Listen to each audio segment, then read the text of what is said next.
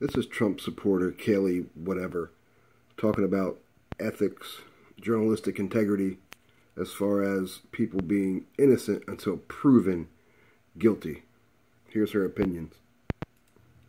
Well, I find it interesting because the women who signed this letter are journalists, and one of the highest journalistic ethics, one of the highest principles of our criminal justice system is innocent until proven guilty. That is afforded to the worst of terrorists, the worst of criminals, the worst of rapists.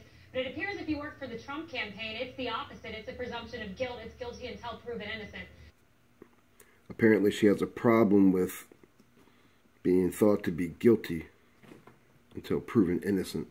As a picture shows that she did. So I tell you that story not to say that it's the correct one necessarily. I tell you that story to show that there are two accounts of what happens, and it is unfair both from a journalistic standard to presume that Mr. Lewandowski is guilty, and it's unfair from a criminal justice standard. And I'm quite frankly ashamed that women who are journalists would go out and presume this man guilty in the court of public opinion. So again, Kayleigh saying that as journalists and as women, nobody should be saying anybody is guilty until proven innocent. They should be thought of innocent until proven guilty. However, you just said a man who's guilty of assault. Tara, do you know that you are defaming someone? You could actually be brought into court for alleging that he did something that he did not do. So Tara, no, you're not, Tara, but I would watch your words because that's a violation of the highest principle of journalism. Are you kidding me? It's a violation of our criminal justice system to presume someone guilty on TV when there are two varying accounts, Tara. Oh, well, you need to be careful. So again, you shouldn't be accusing anybody of being guilty on TV. You know, it's really a violation of the highest journalistic standards if you consider someone guilty until proven innocent. You know, Kayleigh's a real stickler. You know, she has very high morals and, you know, she's a very ethical person. Unless you're talking about Hillary Clinton. But will you, in the bed with the offender, Angela, will you right now say that it was wrong of Hillary Clinton to demonize these women who are innocent women? Juanita Broderick said she came up and grabbed her hand and it sent cold chills down her spine.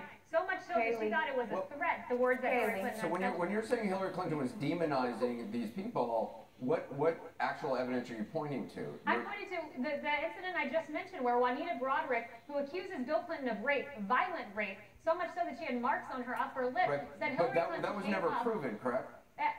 She came out many years later. That's, by the way, a psychological thing that many sexual assault victims go through. I'm just asking for the record. I'm not attacking her. I'm criticizing her. I just want to set the record straight. That was never proven. Ken Starr, that was not, I mean, to my knowledge, was that... It's an accusation. It's an accusation. Okay, it's an accusation. Yes. So her accusation that Hillary Clinton came up to her is just that, an accusation as well. It's an accusation that's very much in line with many other accusations. Paula Jones, you have to ask yourself, why did Bill Clinton settle that case? That's another woman who has a very detailed account. Counselor, you have to be careful with this slander, counselor. It's not slander. Let's move.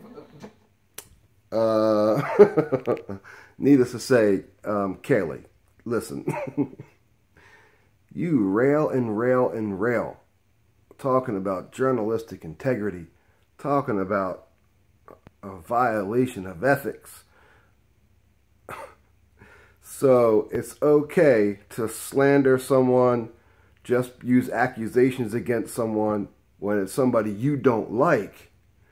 But if it's somebody whose side you're on, then nobody should be accusing anybody on TV of being guilty until proven innocent. Kayleigh, you just got exposed. Seriously, you just embarrassed yourself.